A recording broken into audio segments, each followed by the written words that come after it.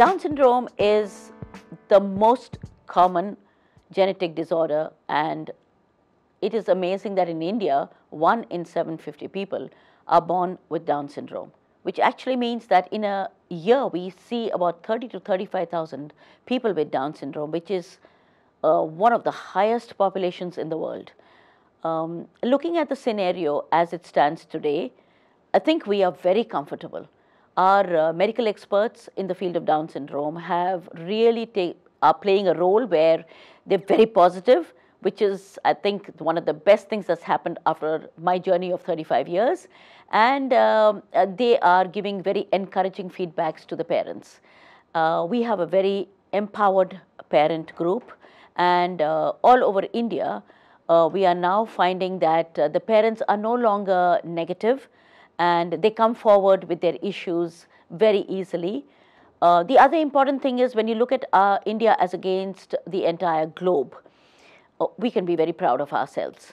Actually, our medical experts and research papers that are being brought out in India is on par or way ahead of papers that are being produced, at least in Asia.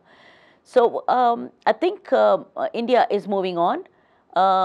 If you look at the rights of the people, or whether they have the right to early intervention, we are working very hard on that so that all babies receive the same type of intervention as soon as they are born.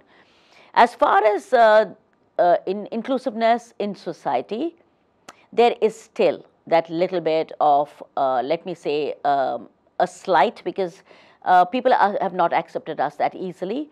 And my request is only that society wakes up and starts giving us the road into this particular section. Because if you don't accept a 3-year-old, you're never going to accept a 30-year-old. So as long as society opens up its mind and its ways, we will be very comfortable, and I think all our children in the future can be educated. We are now promoting research in India. We had researchers, but the problem is that everybody cannot be called a research, accepted as a research paper, because it has to be scrutinized.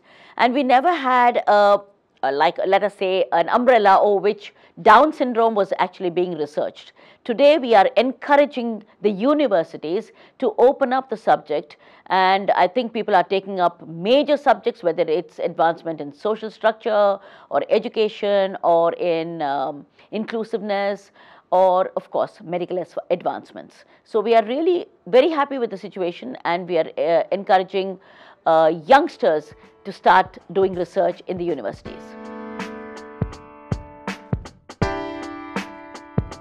The only challenge we have is inclusiveness, because if we are included, because early intervention is a department that can be handled very easily if we have more specialists in that field.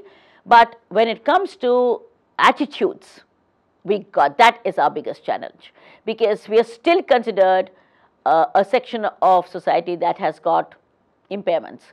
And we are still in the major disability groups, where I think it will take a few more years, but we are getting there. And there is visibility, which is what we had always wanted, that our parents should be proud and bring their children out. So then I think society will start understanding that they're not to be shut away, which was our biggest challenge. I'm very positive about our children getting into society, and I'm giving myself another 10 years where I think the entire scenario is going to be changed, and it's going to be so beautiful that the next generation people with Down syndrome are going to be involved in every field in the area of Down syndrome, or in general in every department.